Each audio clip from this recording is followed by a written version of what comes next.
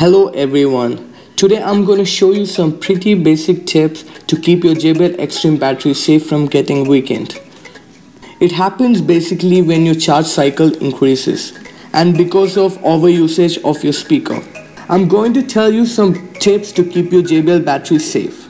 The first step is not to charge your phone using your JBL Xtreme when your speaker is already on charging. I used to do this for so long and I ended up with a weakened battery. The second tip is that if you can, wait till the speaker finishes charging. The estimated charging time for your JBL Xtreme is 3 hours and 15 minutes. 3.5 hours is maximum. I do not use my speaker when it is on charge. If you want powerful sound, then you can go for it. Third tip is that you either play the speaker or charge your phone. Do one thing at a time.